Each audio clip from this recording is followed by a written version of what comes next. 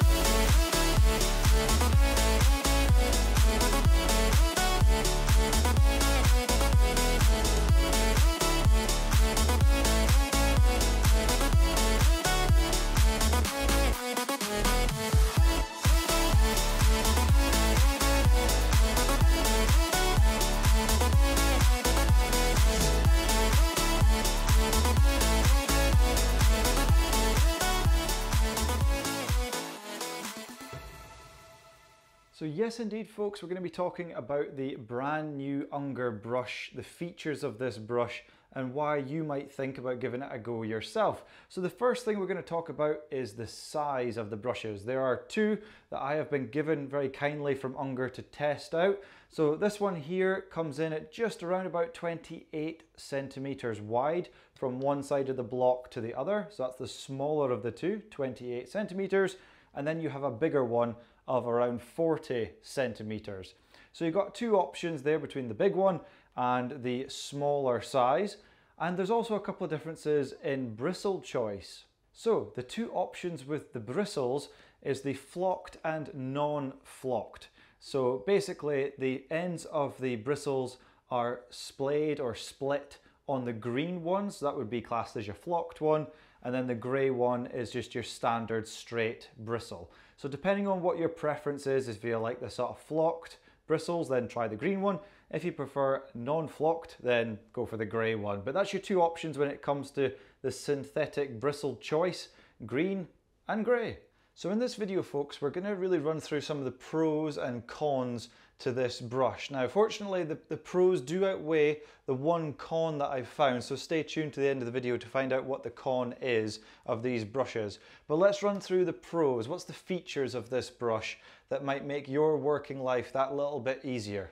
So the first thing to note is that you can quickly and easily change between the rinse bar at the top here or indeed the pencil jets within the brush themselves. Now on the smaller of the two, you have two jets inside the bristles, and on the larger brush you have four jets to play with. So just so you know, to change between the two different types of rinse methods, you'll just need a little push fit connection like that and then attach it to the hose on whichever selection that you want to choose. So obviously if you want the rinse bar, you use this hose. And if you want the pencil jets, you use the inner hose, which goes in through the head of the brush there. So very good, quick and easy feature there, depending on what you prefer to use. In different scenarios, you might prefer to use one or the other. So it's nice to have that feature. The other feature I thought that was quite a nice touch was the ability to not only move the rinse bar around height-wise by loosening off these screws. You can adjust the height of the rinse bar, but you can also put the rinse bar in two different locations. You can have it where it is at the moment, or you can see there's two screw holes either side at the bottom of the brush there. You can actually have the rinse bar pointing underneath. So depending on what kind of cleaning and application you're using, you have that versatility to choose where you want the water to be sprayed from using the rinse bar, over the top or underneath. So I quite like the versatility of that option. The other feature that I really like about this brush is the integrated bumper system that goes around the whole of the block there. So you can see this light grey coloured bumper that goes all the way around the brush. that just protects your customers' frames and indeed the surrounds around the window, just in case you're a little bit gung-ho when you're getting that brush going from left to right. At least you've got peace of mind that you've got a nice rubberized bumper system on the sides there, and it also does mean that it stays on, unlike Generation 1 brushes where sometimes those bumpers would come off, although I believe they've maybe fixed that now. At least with these ones, the bumper is actually fixed on and it's all the way around. So that gives you that little bit of peace of mind while you're working.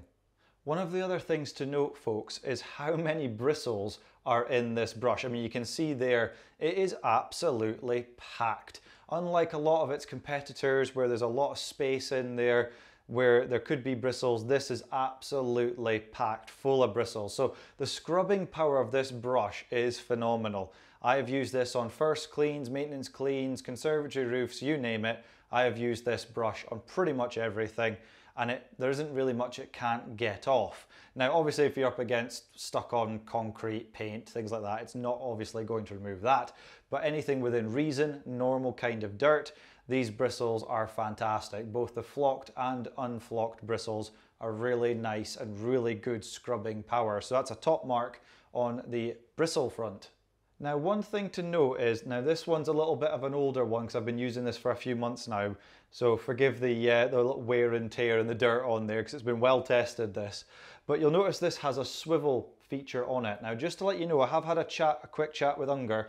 When you buy your brush, then it will actually just come as standard like this, so it won't have the swivel attached to it, just so you know. So if you do fancy and you really do prefer having a swivel feature on your brush, just remember to add that at checkout wherever you buy your stuff from, because otherwise it will just come as the brush itself and not with the swivel, just so you know.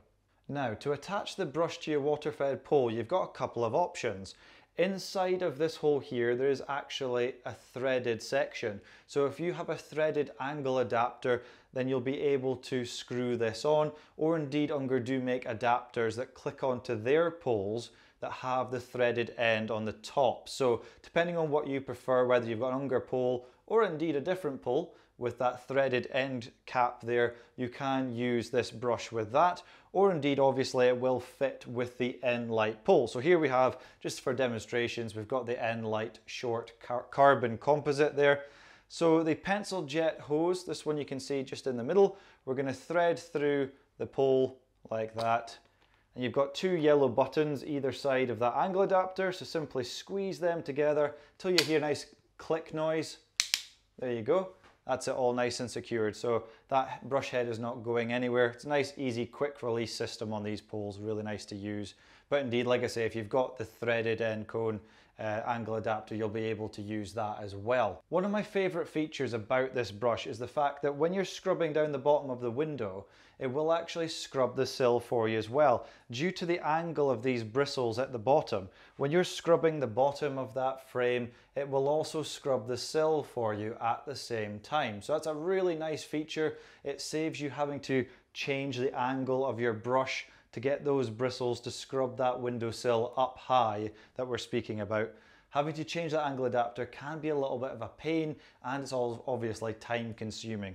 So having bristles that are already pointing the right way so that you can scrub the bottom of that frame and the sill indeed at the same time is a very, very handy feature when you're cleaning those windows. Now the bristles themselves are fairly long. They come in at 5 centimeters in length for the long ones. And for the really little short ones, they come in around 2 centimeters for these little ones down the bottom. So then folks, those are the positives, those are the things that I've found really useful and the things that I really like about the brush. But remember, I did say that there was a con to these brushes, and if you've stayed to this part of the video, well done.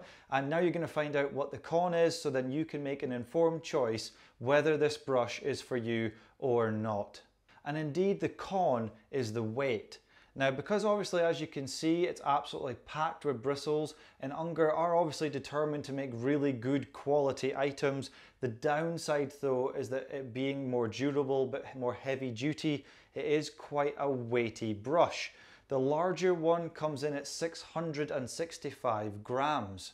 The smaller of the two comes in at just over 550 grams. So if you do a bit of homework, you will find that there are lighter brushes out there. So the downside to the weight is obviously if you're planning to scrub windows or fascias and soffits for any length of time, that kind of weight can get tiring quite quickly and can lead to sore neck and shoulders. So just bear that in mind, that it is quite a heavy brush. If that's what you're looking for, then obviously that will tick the box for you, but it's just so you can make an informed choice that these are a little bit on the weighty side. Now, if you'd like to try an Unger brush, but you want something just a little bit lighter, then the brushes like this one that came out before the one we've just looked at in today's video, this came out with the N-Light pole just a little while ago. This one comes in at 197 grams, so it's considerably lighter, but it hasn't got obviously as many bristles packed in there. The scrubbing power is not quite as good as the brush that we've featured in today's video, so just to bear that in mind. But you maybe want this one for that kind of maintenance cleans or things that you're doing very regularly. The smaller one, the lighter one, might be better for that, and then the big heavy duty one possibly for those tougher jobs, or indeed if you're doing some fascias and soffits that need a good scrubbing power, then the brand new brush that we've looked at today might be the one for you. So there we have it, folks. We've seen the brand new brushes from Unger, the flocked and the non-flocked, the green and the grey, the big and the small. So hopefully that video has been informative for you today, just to let you know what's out there. Now, I won't leave any links to this product to specific suppliers. What I'll do is I'll leave a link to Unger's website specifically to this brush heads if you want to find out a bit more, because obviously it's just come out. So some suppliers may have it and some might not. So keep an eye on your supplier's website to see if they have this brush in stock if you're watching this video as it's just come out, and let me know your thoughts. If you've already tried this brush, then please, we'd love to hear your experiences, the pros, the cons, things that you have enjoyed or maybe not enjoyed so much. We'd love to hear your thoughts. But thank you very much indeed for tuning in to today's video. It's been really much appreciated. Smash that thumbs up button and the subscribe if you can. That'd be, again, much indeed, very appreciated. And I'll see you in the next video. You take care, be good, oh, and remember, keep on water-fed polling.